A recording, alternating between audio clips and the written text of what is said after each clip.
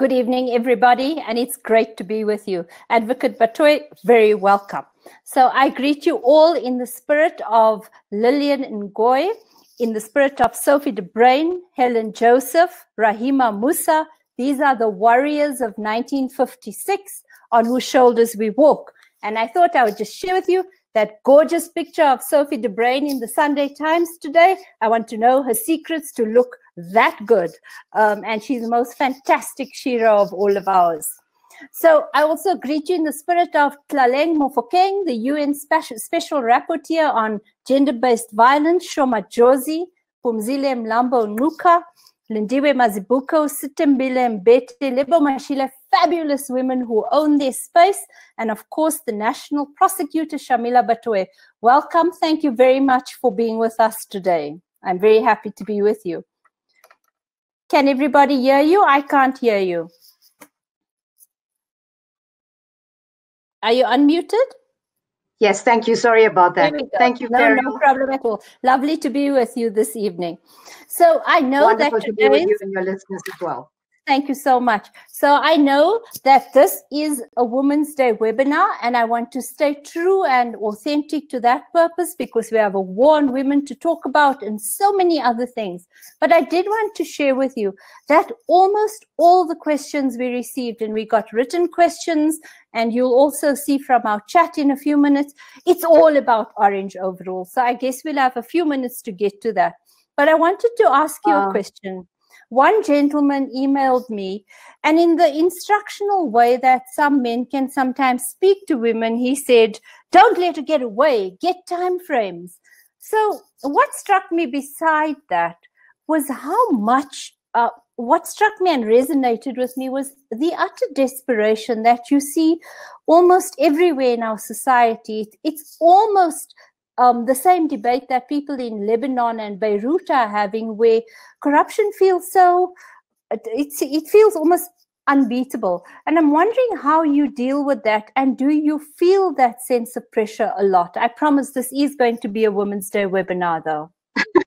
With the way you started, I hope so.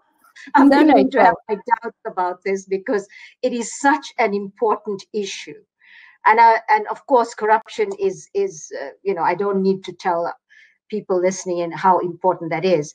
But I would be very sad if this particular event today is sort of overtaken by that, because we will then really not be recognizing the other pandemic that we're facing. And you mentioned Dr. Pumzile Mlambo Ngcuka, the executive director of UN Women, in the list that you mentioned.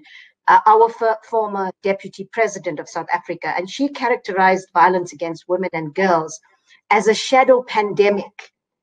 And, you mentioned, war on women, and, our constitutional court has even said, the scourge is reaching alarming proportions in our country. Yes. So, of course, we can talk a little bit about that, but I really think this is, as you said, it's a war on women. Sure.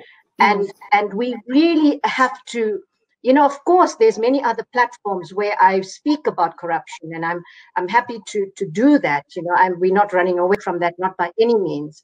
But we really have to understand that as a society, not just South African, but globally, we're facing a war against women and girls and children, and our responses are just not sufficient. And I think we really need to dwell on those issues and really seriously think about how far we've come, since Beijing Platform for Action way back. It's the 25th anniversary this year. We've had Security Council Resolution 1325 20 years ago on women, peace and security. And what have we achieved in all of this time? And where are we today? I certainly wasn't trying to ambush you, just to ask about, do you feel that utter pressure? But I'll come back to that. So I did want to ask you about... A quick answer to that is yes. I'm quite sure you do. You were relating how today has gone. It hasn't been a public holiday or a day of rest for you.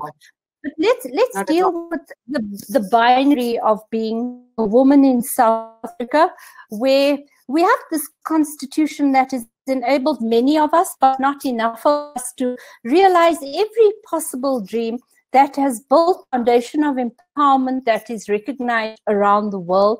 But yet, on the other hand, we do live with this war on women, where being completely unsafe in every sphere is part of a lived experience that's absolutely extraordinary, but also extremely dysfunctional. So I saw Karina Kutsia, one of the prosecutors, quoted in the Sunday Times today, and I was quite happy to see that your prosecution levels of gender-based violence crimes, and that goes all the way from sexual harassment through to rape, through to the murder of women, the gendered murder of women, your numbers are quite high. And I wondered if you could share with us some of that, because it did leave me feeling like, oh gosh, thank God something's happening here. The numbers are very high, really very high. I mean, and you know, during lockdown, the first 3 weeks of lockdown, there were about 120,000 victims that called the South African National Helpline for gender-based violence. Look, not all of them were related to gender-based violence calls for help, but certainly a large percentage of that was. And, you know, if we look at our statistics for just assault against women, you know, we had 82,726 in 2018-19, and that increased in the 2019-20 period by about 500. We've got sexual offenses that are, you know, 52,000 in the 1 year. Rape has increased by 1.7% from over 41,000 to 40, just slightly, but to about 42,000 in the following year. And you know, we've in the past, you know, that we've got, there's so many initiatives, but if you look at these statistics, it is really scary. I think the statistics is 7 women and 2 children, and this is not SGBV, are killed every day. Every day. And, you know, this is, you know, it is a war when you have 7 women and 2 children dying every day. Then we have to really question what is going on in our country when the levels of violence against women and children, and we won't even talk about the general levels of crime in this country, is just so high. And yeah, so that is the reality as far as statistics is concerned. But I must add that, you know, in the courts, you said, you know, one of the prosecutors spoke today, we have really good conviction rates, in the sense that, you know, it's about 70 to 80%, you know, conviction rate. In the year 2000, we had a 48% conviction rate. That increased to about 60% in 2010, and now it's sitting around 75%. But that conviction rate, and this is important, is based on the number of cases that come to court, not on the reported cases. And what's the difference between those two? Huh? These are very important statistics, because the number of reported, and our crime stats were released just recently. Yes. So the number of reported, the conviction rate vis-a-vis the reported cases is 10.5% for rape and 9.2% for sexual assault. So the difference is, it's when you compare how many convictions do you have as when compared to the reported crimes, as opposed to those that ultimately are detected and get onto the court rolls. Once it gets onto the court rolls, we have a 75%, but it's the detection rate and what actually gets onto the court rolls that stands at around 10%. And if you add to that the underreporting, we know that globally is vast underreporting with regard to sexual offenses. The percentage of how many victims of rape and other sexual assault actually get justice at the end of the day is even less than 10%. And do you think that figure of 1 in 9 rapes actually being reported, do you think that's still correct? That's one we used as young activists, or do you think that the years of democracy have brought that down or made it worse? I mean, just a scan of the media will suggest you it's worse, but I'd love to know what the actual rates are telling you and what your view is. I don't have the actual statistics now, but I wouldn't be surprised if it's still around that rate. The underreporting is extremely high. And, if you put that all into the pot, victims or survivors of rapes and sexual assaults, the vast majority don't receive justice for various reasons. And that picture has to change. Does that keep you up at night? And what's happened since you came in? I know that your part, the way you can impact, is a small part, but if you could just paint for us along the continuum, where is there light at the end of the tunnel? Do you see reporting being a more effective process than it used to be? Just last week, I read about a woman who had reported her abusive partner. A cop dropped her back home and said, you must make right at home. And too often do we hear of these kinds of cases. Ferial, that it is so important that, in order to try to address this from a reactive perspective, because as you know, the criminal justice system comes in after the crime's been committed. And there's a whole lot that needs to happen proactively that I do want to touch on, because that is something that is, what is happening is a reflection of what is going on in our society. So sure. An effective criminal justice system is really important. It plays a really crucial role in trying to serve as a deterrent. And as you know, people have said, one of the most effective deterrents to any crime is the certainty of detection, and that there will be a solid investigation and a prosecution. Now, when you look at the figures, there's no certainty about that at all. And so, there's been a lot that's going on in the criminal justice system, but still, there's so much more that needs to happen. Within the NPA, we are doing, we are part of the emergency response action plan of the president. We've prioritized these matters of SGBV and femicide. We are looking at, training of the prosecutors. We have the Thuthuzela Care Center model, which is regarded as an international best practice in terms of how we deal with sexual and gender-based crimes holistically. It is victim-centered. Victims that come here, they receive, lots of support services that are necessary. We have prosecutor-guided investigations. And so I don't want to go into the detail of the kind of services they provide, but that's the first step. But once those that are violated come into the system, it is really important that all criminal justice professionals in the system, whether they are the prosecutors, the defense, the magistrates, the judges, everybody needs training in the social context and understanding the gender perspective and understanding the trauma, understanding secondary victimization, because it doesn't help if you have just one or two aspects of the system that are focusing on this and that the others are not. Because when a victim comes into the system, she looks at the entire system. And I have to concede that our systems are failing.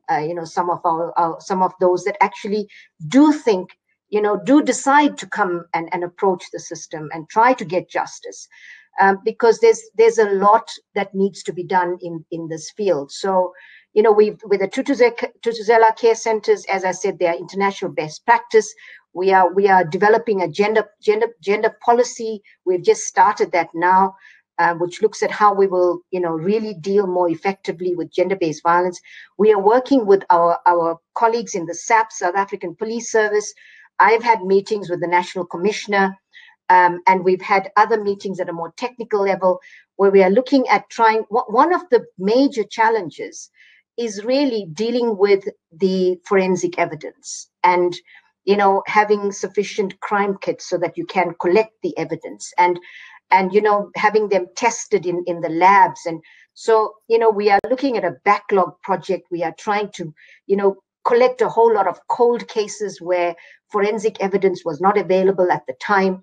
We are trying to fast track and to look at cases that had been withdrawn because of forensic evidence not being available at the time or delays with getting it, and trying to actually ensure that these cases are brought back onto the roll and that those victims still get justice. So there's a lot that's happening, even with the emergency response action plan, as I said, which is being led by the presidency. But this is reaction. And when you look at proactively, what needs to happen in our society what is going on what are the kinds of values that we are teaching our children? Schools and universities need to come on board. What are we teaching our young people when they can actually violate, and the values by which they live are just, it talks to violence and disrespect for not just women, but for other human beings. Sure. So they really need. I guess those are a societal response, but I think from many of the questions, and you'll just see me looking, I'm going to start reading them. So welcome Zahira, Larry Kramer, Glenn Bosman. I'm going to ask a question from Florencia Belvedere. Welcome. What's been done to ensure that the entire criminal justice value chain is improved and the relationship, interaction between police, prosecution, courts, prisons? You started speaking about us. I'll do a few, Shamila, at the same time. From Arvind Naik, gender violence and corruption is killing our country. Does the NPA have enough muscle to fight the scourge? Many questions came in this afternoon and tonight about whether you have the right skills and enough people.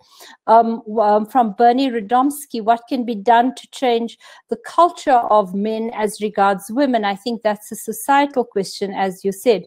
From Viva Rattle, it's absolutely essential we find a way to teach our boys and men to honor and protect women and girls. Big messaging about that from our president. From Daniela Kruger, big up for you, Batohi will bring credibility back to the NPA. And then Michelle Posma, not so great. It all sounds like the consumer protection, all talk, but absolutely no bite. Then a question from Graham Turnbull, and I'll stop here. The level of corruption in our country has affected the position of women in society and their vulnerability they experience due to poverty. A discussion on corruption and the link to gender-based violence are surely linked and should be a topic in this webinar. And you said as much, as well as about when you wrote in The Guardian last month, about the extreme challenges posed to women by the pandemic. That's a mouthful, I know, but I think you get the gist of it. And I wasn't writing everything. I should have been writing. I'll remind you if you don't. Yeah. Now, let me start. I don't blame people for saying it's all talk and no action. I don't blame people for saying that, because look at where we are. So, within the criminal justice system, and I think that was your first question, we are, there's firstly, it is a priority in our strategy. It is a priority in all the Director of Public Prosecutions divisions throughout the country. And, we have developed a training module as part of the Advanced Sexual Offences Training Curriculum, which deals with, all aspects of, context sensitivity, awareness in prosecutorial decision-making. And, we continuously update this manual. Is that still all in pilot, or is it rolled out to your entire that's service? Rolled out throughout the entire service. Okay. This is being updated. It is what has been happening for a number of years. The NPA established the Sexual Offences and Community Affairs unit some years back, about 20 years ago. Yes. And this unit, that is the Tutuzela Care Centers, was actually set up in the context of this unit in the NPA, which, as I said, is an international best practice in terms of support to women. But we've also been, part of deliberated in the process of legislative amendments to the Criminal Procedure Act, the Domestic Violence Act, and there's been a number of, in fact, there were just legislative amendments that were passed just last week relating to sexual offences.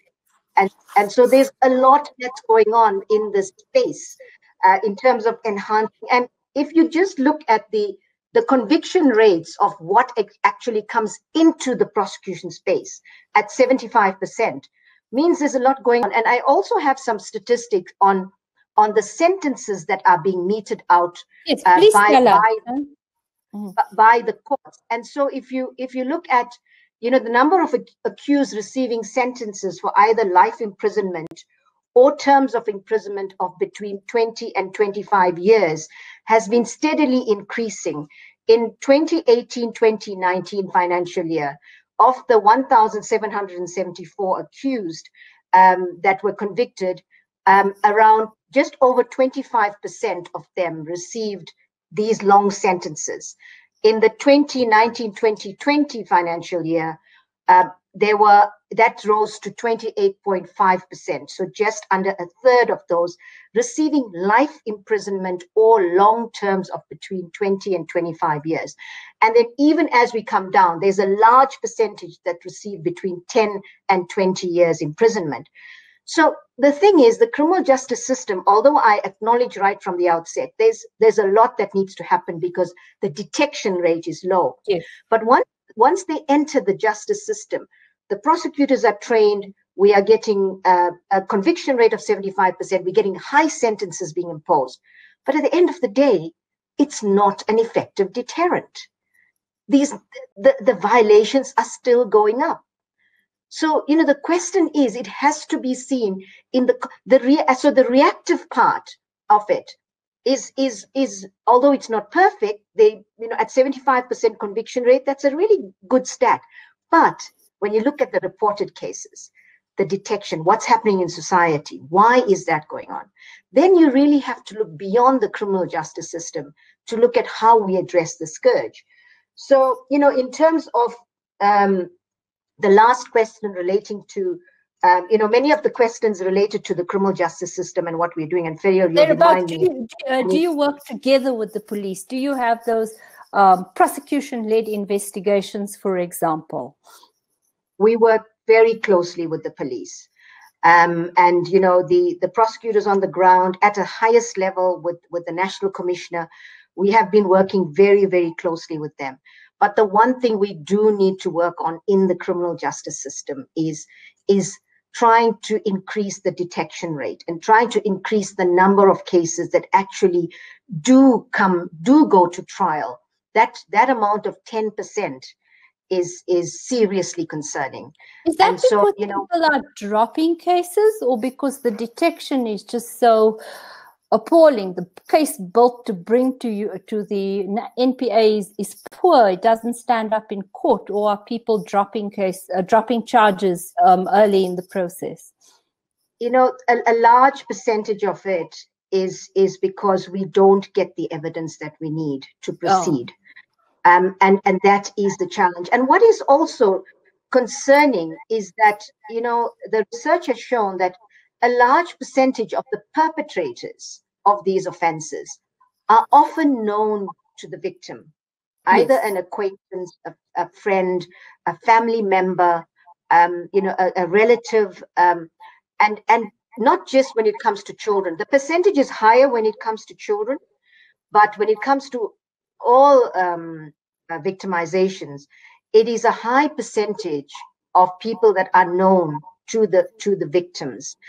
And so, when you look at that, I want, the stigmatization, but this goes to reporting means, and there are various other reasons why women don't come forward. Lack of confidence in the system itself is one of those reasons. But, when you look at the fact that many of the perpetrators are known, you begin to think then, why is this so low? Why are the percentages so low? Why are we not able to get the evidence that we need to bring these cases to court? And in terms there was a question around the link between particularly COVID-19 now and corruption and the impact on women. I can't agree more with the person who raised that question. The impact of corruption generally on women, because we know that, as a result of corruption, there have been many interventions in terms of providing basic services that, money has been stolen. So, basic services like water, sanitation, etc., has not been provided. And so the impact on women as generally as a caregiver in the family, but also on those women that are trying in the informal sector, has been huge. And when you look at the COVID-19 impact, we were in our discussions in government in trying to address the response to COVID-19 generally and to corruption in particular. I know the Department of Women was looking at a gender analysis, doing a gender analysis in terms of looking carefully at what is the impact of COVID-19 in particular on women, so that the interventions that are put in place can actually talk directly to that as a result of a comprehensive gender analysis. So there are things that are happening in government to address this issue in particular. I think it's very slow, because you've seen this around the world, in the UK, everywhere, where they're calling this a she session, because the impacts on women's employment, women in informal sectors are quite clear. But I do want to go on, because many people really lovely questions and comments. I'll give you a few more from Joan Fanike. Very little funding going into primary prevention, and Joan should know her story. From Viv Mostert, I'm concerned, but we'll get to those in a moment. I just go a little bit further down. Denise Huxham, underreporting because victims fear the process. We spoke a little bit about that. And then many more. So what I do want to ask you, as someone who's followed those Tutuzela care centers very, very carefully through the years, they seem to have fallen victim to the same kind of hollowing out of your institution that we saw through the kleptocratic years, where they were defunded or underfunded, and really you didn't have your top people running that part of the NPA. How have you improved those things? And has some of the 1.5 billion additional budget you got, has it gone into ensuring that we have the right kind of prosecutorial talent to prosecute the war on women? Because I do think when you start seeing those big sentences coming through and the big rings being cracked, it has an impact of making one as a woman in our country feel safer.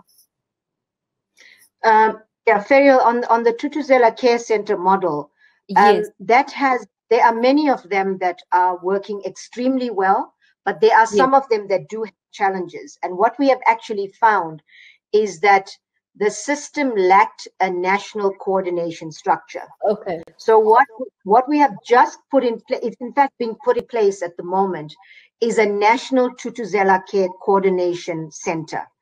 And we are also together with UNODC looking at doing an evaluation of each one of the centers, so that we can, have a good understanding, because there are many of them that are working well, but there are some of them that actually need assistance. And what's the UNODC, just to tell us? Office for Drugs and Crime. Okay, thank you.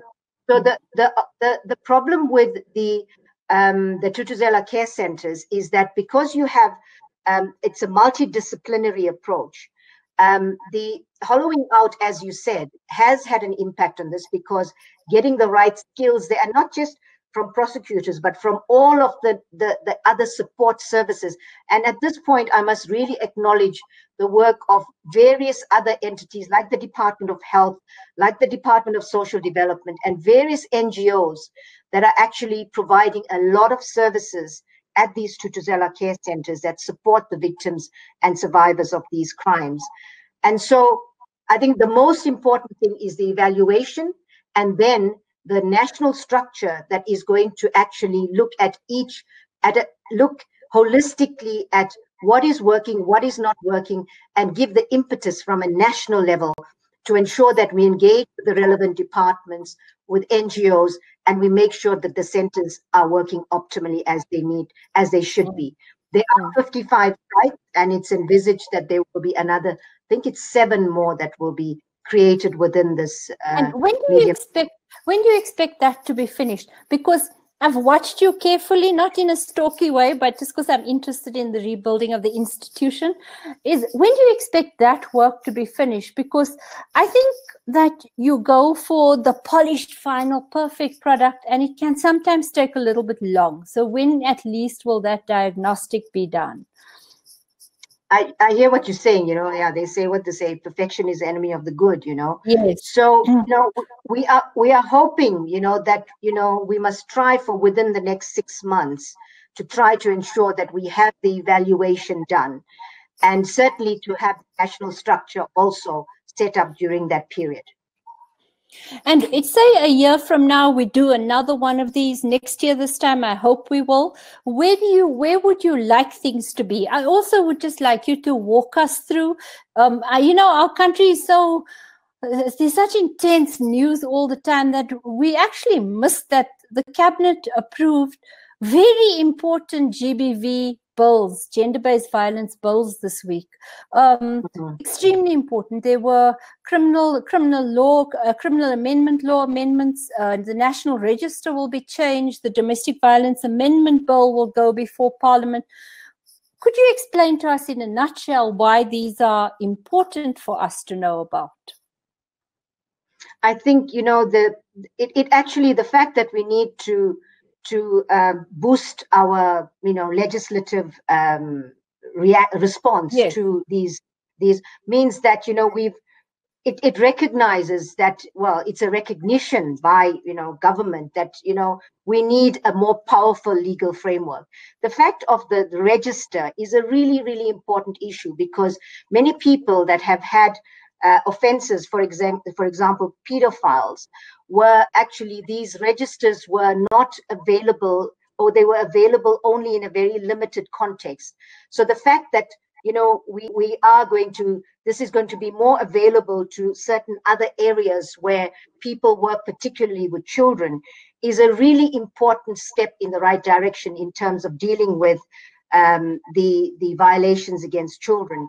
So these are, you know, strengthening the legislative framework is one part of government's response to deal with holistically with the response. But as I said, these are all reactionary. And as Joan van Niekerk said, there's perhaps not enough that is being done at the preventative side of it. Unless we focus on that, the prosecutors, you asked a question earlier, we have really well-trained prosecutors who do their jobs well. So from the NPA perspective, I feel confident that we do have the skills that we need. But the whole of government approach and the preventative side of it, that is where the key is going to lie. In one is prevention, and two is better detection of these cases. So here's a lovely question from Sandy Shell. How much serious training in forensics and collection of evidence does our SAPS have? I know you're not in charge of the police service, but you'll have a sense. From Joan van Niekerk again, we have 2 registers and they duplicate each other's. If we really want to protect women and children, we should be using the SAP 69 register. She says the National Sex Offenders Register is a waste of money. Barbara Castle, in a patriarchal society such as ours, gender-based violence is unlikely to be on the decrease. I have to hope that's not true. From Prof. Francis Wilson, the question of values takes us to the heart of the matter. We have to start there, given the fact that apartheid and, for example, the policies such as migrant labor that went with it was so totally immoral that there's little social consciousness of right and wrong. Where are the imams? Where are the rabbis? Where are the priests in this debate? What effective steps are the churches, the mosques, synagogues taking to teach crash courses on values? Is that the kind of thing you were speaking about, Advocate Batohi? You know, exactly. And I think, you know what the sad thing about, you know, most, you know, the spiritual, you know, the values issue, which yes, it's, you know, it actually lies also in, you know, it starts off with the family, but of course, all of the religious institutions have a really important role to play in that. But I think what is becoming sad is that, you know, with religions, and I'm not all religions or most religions, people are focusing on just doing, you know, sort of certain, you know, there are certain practices that people just, it's the values, you know, the philosophy behind the religions that are being lost. So, you know, so people think if I go to a mosque or I go to a temple or I go to a church on a particular day of the week and I pray and I do all of that. So we do all of those practices. People have a lot of, but we are forgetting about what are the values behind these practices. And I think somehow it's our schools and our institutions, our universities have got to seriously think about changing the curricula in terms of what are we, I mean, if you think of people in society, most people, we are driven by, you know, the amount of money we earn, the cars we drive, the houses we live in, and all of those values. You know, we are not driven by values of respect for other people, treating people well, gratitude. And so, we really need to go back to inculcating those values. Then we will hopefully see that translating into us treating people better, whether it's about women and sexual violence or just crimes in South Africa in general. So, it'll be good. I haven't, Joan van Niekerk, we haven't spoken for years, but it will be certainly good to catch up and to hear her views on this. In terms of the training, SAPS, there's ongoing training. I don't have the details of the SAPS training, but I know that there is ongoing training in the SAPS. But it's still, a lot needs to be done. And I think our forensic capabilities needs to be increased, to be strengthened considerably, because, the forensic evidence is one of the most important pieces of evidence in any trial. So that is hugely important. The patriarchal society, yes, I share your views, Ferial. I hope that that's not correct, but I think it is a reality. It is a lot of some of the violence against women justified by custom and patriarchy. And as mothers, we have to really look at, what role are we playing in bringing up our children with the right values to respect, whether it's male or female, to respect each other, so that patriarchal society has a major impact, unfortunately. Hopefully we'll be able to do something about that in terms of engaging more, there's even within our criminal justice cluster, we are engaging with certain, community leaders to try to change this type of attitude. So a lot of work needs to go in that space. So you're going to enjoy this comment from Lorraine Platsky, who you may remember. How many perpetrators of GBV, that's gender-based violence, think even of the justice system when they beat and kill women and children and hang them from trees? That awful case we saw earlier this year. This is about patriarchy, power, entitlement to women's bodies and minds, often fueled by binge drinking. Roshni Gajar, in a country where the ratio of males to females is relatively balanced, what systemic changes are needed to change the behavior to foster a far greater gender parity? So Polly van Wyk, Paul Hoffman, the rest of you, I do see your questions and we definitely will get to them. But I thought those were interesting.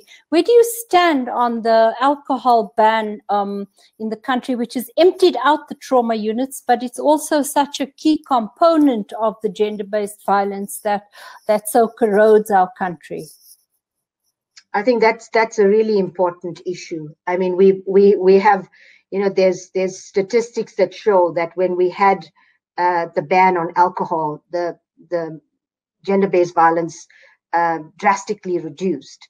And as a society, we have to look at. In fact, the National Commissioner of Police was just today in a meeting that we had earlier this morning, talking about the fact that what we found is a learning from the COVID-19 is the connection between alcohol and domestic violence. I think there's been, research done on that. People are aware of it, but it was stark in that we could see that numbers had come down. But so, with regard to, there's a number of legislative changes I think we also need to look at in terms of how people get licenses to sell alcohol. You have to buy alcohol from outlets close to schools, etc. So I feel very strongly that there needs to be a lot more enforcement or regulation in terms of alcohol licenses and in terms of how, we can't be a nanny state, so it's, people have, you can't say, okay, we've got to ban alcohol. So, because, we're not a nanny state. People have rights, and they're entitled. If people want to drink, they're entitled to drink. But how do you actually regulate? So, and then we kind of go around in circles, because that then circles back to the fact that we deal again with the values. And, so the alcohol, the patriarchy, and all of that, and the lack of those values all feed into, exacerbating the violence against women and children. So I think alcohol, we really need to think about not just legislation, but other ways in which we can regulate the sale and consumption and use of alcohol, so that we can minimize the impact on women and children. Thank you. So from Tabi Lioka, the economist, does Shamila trust the competency of the police? Police have been known to fluff cases and even hide files. We know that. What should be done to clean up the police? The same question applies with regards to the Hawks. I know they're not your babies, but that is from Tabi. There have been many similar ones. From Beulah Tambadu, not getting evidence is a SAPS failing. Can we not establish an alternative arresting authority through the Disaster Management Act or any legislation that so lends itself, and put them all on Robben Island? Or that's what she said earlier in an email question. But you get the drift of what people are asking quite a lot of here. And the SAPS is one of our key partners in this fight against gender-based violence. And they are serious challenges in the SAPS. And it's, as I said, we're partners, we're working on this together, but I agree that, there needs to be more training. We need to really look at, the competency issues in not just in the SAPS, in all criminal justice professionals, as I said, looking at, the, corruption in these law enforcement entities, looking at, the lack of, sometimes there's lack of, the understanding of the social context, the training would relate. You gave an example earlier on when we started about a woman going to a police station and getting a certain type of, response. And those are so important in the system to make sure that we have, persons in, right? SAPS is the first line. There's a number of victims that don't go to the Tutuzela care centers, that actually go to the SAPS. Yes, and so, often appalling. and we have to have that kind of mental understanding of a whole lot of gendered issues, and relating to gender-based violence. And we've got to have the training. And I think our system does fail many victims who expect who need certain types of services when they go to the SAPS. And even when they come to the courts, if you have magistrates or other criminal justice professionals who don't understand, and you have the secondary victimization, it's hugely problematic. So, we can certainly manage what's happening in the NPA space in terms of making sure we have the skills, we have the right attitude. I was at the International Criminal Court when I was there. I was part of, I led a team that developed the sexual and gender-based violence policy for the Office of the Prosecutor of the ICC. And that in itself was, so we are now looking, here in the NPA to develop that kind of policy so that, we understand not just about how we prosecute these cases, but we understand how we engage with victims and then survivors of these crimes, that everyone must understand the gender perspective. What is a gender perspective? What is the lens through which we see these issues? So, and having a gender perspective, it relates to, it's important in so many different contexts, not just in terms of how we deal with victims or survivors or engage with victims or survivors of these crimes, but in terms of, how you deal with staff, how you recruit. And so it has a multifaceted impact. And so we're looking at developing this policy so that, as certainly as the NPA, we have the right attitude, we have the right skills in terms of dealing with this. But other professionals in the criminal justice system, I agree, there's a lot of work that needs to be done. A lot. So I want to go back to something I think you said at one of the Daily Maverick gatherings. And I have a question related to this, which I ask with humility and respect. So you said the reality is, if you want to bring a good corruption case, the average internationally in developed jurisdictions is that it takes between 6 and 9 years. It's not what we want to benchmark ourselves against, but it is the reality. Now, I want to ask you this one is, do you think that you do make perfect the enemy of the good?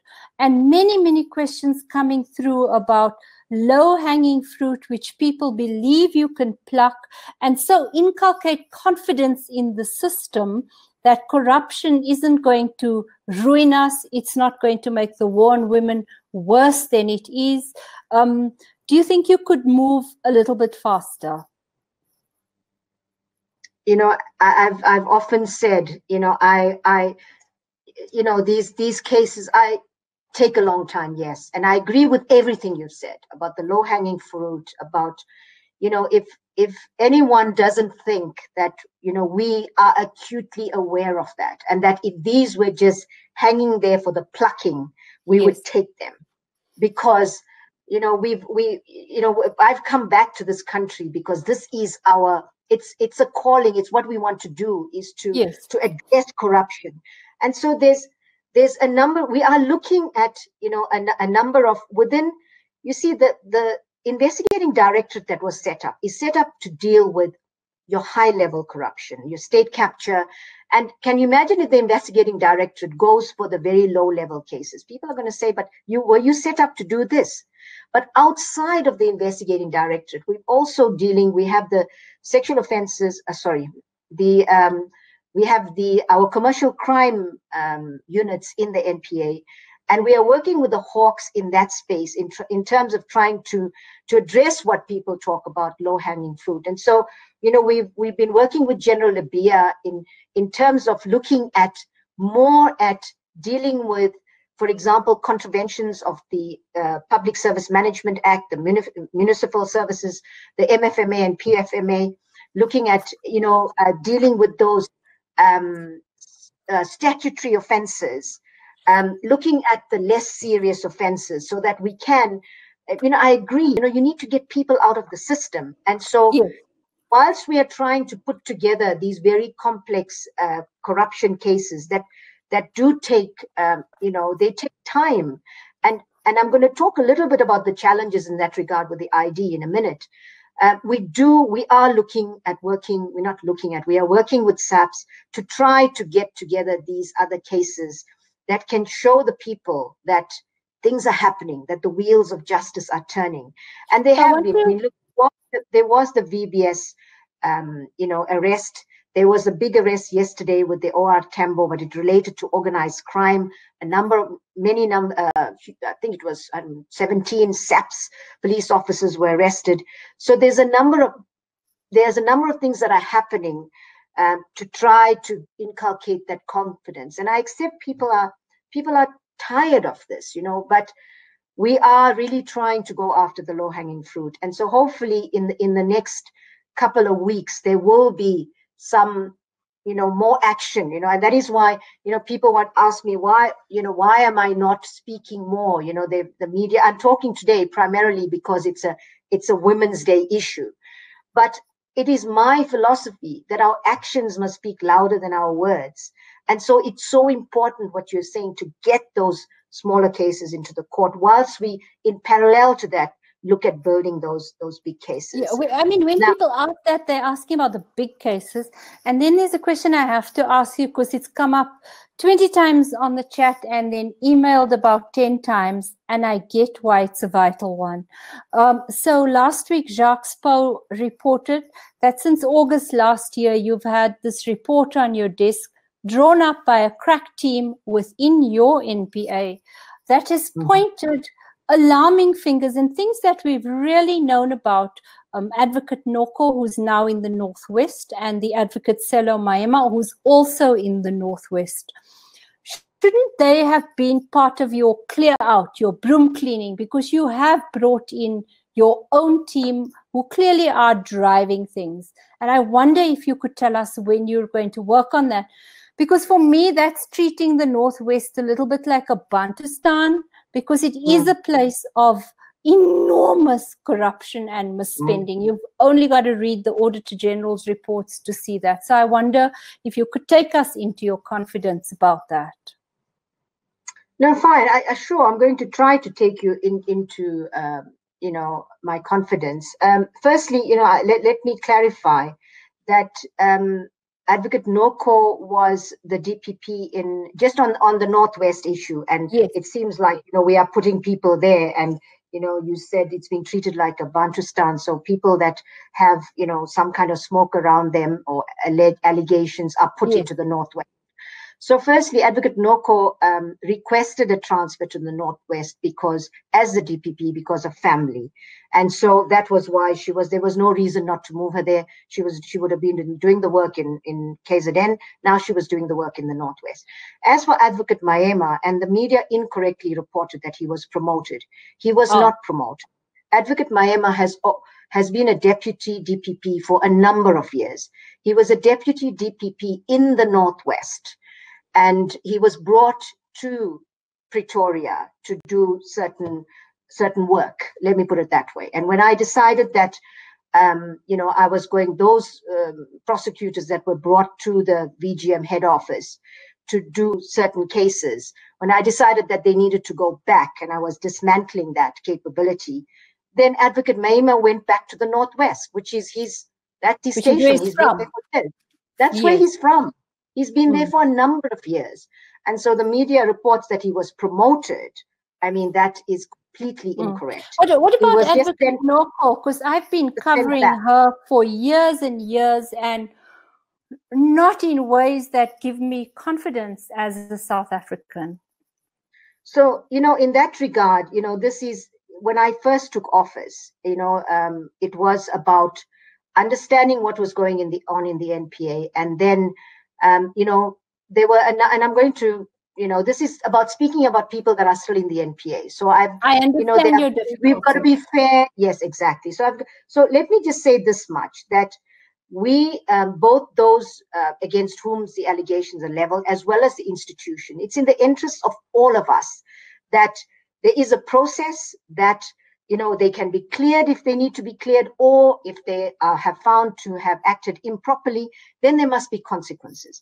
And so there was, a lot of consideration given to what exactly should that process be in terms of understanding what exactly happened. Now, a number of these decisions that you hear about, the report that was publicized, the one relating to the Boyson matter, where I overturned the decision to prosecute. Yes. Now, these are the subject of the Zondo Commission inquiry, and a lot of evidence is being led there about what exactly happened. And so we have been trying to work with the Commission. If any process in the NPA would have been a parallel process, and there's no way, you cannot look at incidents in isolation. You've got to look at it in the broader context of what was going on. And in order to do that, it would mean that I would need to set up a mini Zondo Commission to look at this. When you have a commission where it has, and I will never be able to get a fraction of those resources to do and unearth what the Zondo Commission is doing. They have a stream that is called the law enforcement, state capture and law enforcement. And, this is where all of that is located. And the commission has actually got to a point where they're analyzing all of that. And so I'm, even before this was Jacques Pau's media report. Yes. We've had several engagements with the Zondo Commission in terms of how we could ensure that we get the evidence that they have without having to go through the same process. And so I'm in the process of writing to Judge Zondo to in fact try to fast track the findings with regard to the law enforcement stream. If we could get interim reports, they would be great, because you cannot deal with this in a piecemeal manner. And so the report of the Zondo Commission is hugely important, but we can't wait for another year. And this is what is really, I'm really taking you into my confidence here. Yeah, sure. We cannot wait for another year to address these matters. And it has had a very negative impact both on the institution as well as people that are implicated. Because in fairness, as I said when I started off, either way, it must be dealt with and put to bed. And so, I'm hoping that we would be able to reach some agreement, to be able to get the findings of the commission with regard to will the change of the regulations last week aid you in this way? Because I understand that it will, or not really. Not for this particular purpose. Okay. The change of the regulations will assist the investigating directorate insofar as accessing information, etc., with regard to certain cases. So it will work there. But in this particular case, it's really about the commission has already collected a whole lot of evidence. Some are in the public domain, but not all. And they're in the process of analyzing that now and making submissions, etc.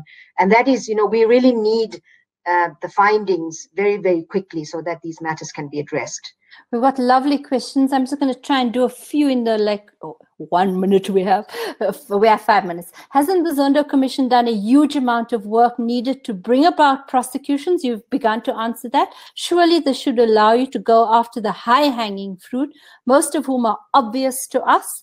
My own question is, one of the things I was really impressed with, I made a list of all the things that have happened, the global Magnitsky law now applicable to the Gupta family, regiment's capital. You've really taken R1 billion in frozen assets, quite huge. The ANC MP and former State Security Minister Bongani Bongo case charges laid against them, also against the EFF President Julius Malema and his deputy.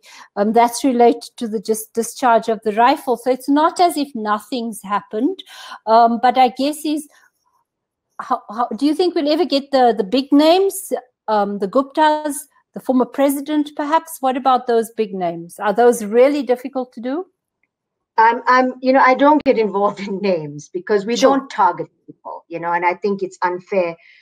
But we will go wherever the evidence takes us. And I feel confident that if the investigating directorate is properly resourced, that has been a major stumbling block because, just the legal framework, which is based on a secondment model, yes, is just not working because it's based on a model where other entities in government are meant to give them, the directorate, resources to do this work. So that has been and the forensic capabilities, the challenges with forensic evidence, the skills, that has been a major stumbling block with the ID. But I feel very confident that with the recent amendment to the Zondo Commission regulations, as well as the recent indications that have emerged from the ANC NEC meeting, the cabinet statement that was made about the need to actually have a more robust response to dealing with corruption, I feel very confident if the necessary resource, and I feel confident now that there seems to be a bit of a change of the mood in terms of how we deal. There's more of an urgency. I feel very confident that things are going to change and that the ID the national mood is the national mood is almost it feels like it could explode any day. And I guess that's why there's all these questions to you. So the last one I did want to ask you, and I hope you can answer, is a very interesting article in the Sunday Times today, which indicates that there's a big debate in the ANC about whether or not we should go ahead with the party resolution to extract ourselves or to not be signatories to the ICC any longer. Do you have a view on that? Yes, I have a very strong view. I think, it will be a sad day if South Africa withdraws from the International Criminal Court. South Africa was a strong supporter in setting up the court. We've had a very strong history of support for human rights. And so to withdraw from the court, which is not a perfect entity, but it's the only one we have, will show that these issues of human rights, these issues of crimes against humanity, genocide, war crimes, and holding people responsible for that is not important to our country. And that will be a sad day for us. So I think we need to work within the Rome Statute system. It's not a perfect system, but South Africa needs to actually become more vocal and robust in trying to strengthen the system and improve it. And it does need strengthening, it needs improvement. And so I certainly hope that South Africa will never withdraw, but that we will support the International Criminal Justice Project and try to ensure that we can strengthen it in a way that makes it more effective. Thank you very much for your clarity. Lots of people offering their services to you. I'm sure that's not new. Can they, how do they? We are looking at the donor. Just very quickly on that, we've had lots of support. And, we particularly in dealing with corruption. And one of the issues has been, we were asked in Parliament, etc., where, we want to avoid any kind of perception that the NPA is now captured and we are now, receiving fundings that may be an assistance that may have ulterior objectives. So we are setting up a donor oversight mechanism. Donations, as we've always said, is not new. We've had a lot of donations for, all of government accepts donations, but we're setting up an oversight mechanism because we really do want to actually accept many of these offers of assistance, particularly when it comes to assisting in dealing with corruption. So hopefully there will be a lot more. People will see that we are moving in that direction. But once we've set up this mechanism to protect us against any possible attacks in that regard. Thank you. So I wanted to thank you very much for being a good sport, taking all the questions, and especially for doing this Women's Day webinar after what sounds to have been a punishingly busy day for you. Thank you very much, Advocate Batohi. I hope you enjoy a nice cup of tea now. All in a day. This is what we're here for. Thank you very much. Thank you so much. Bye-bye. Thank you to everybody for joining us and to the Konrad Adenauer Foundation for sponsoring this webinar. Have a good evening.